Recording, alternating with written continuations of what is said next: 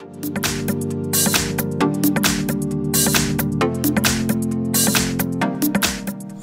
I'm from the OnePlus Nord, and today I'll show you how to put the device into recovery mode. Now to get started, we'll need to power it off by holding the power key and volume up. This will pop up the boot menu, and from here select power off. Now once the device shuts off, you want to hold power key and volume down. And when you see the OnePlus logo, let go. And from here, if you have some kind of pattern pin, pattern password, you'll need to confirm it. Now I think I said one too many.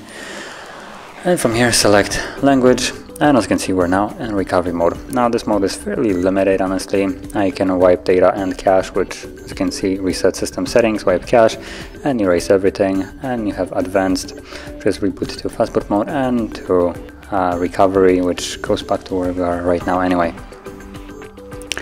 And that's about it.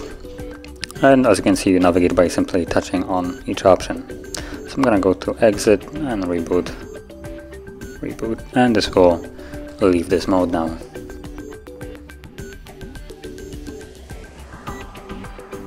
So let's put in our pattern to unlock the device, and there we go, we're now back in Android.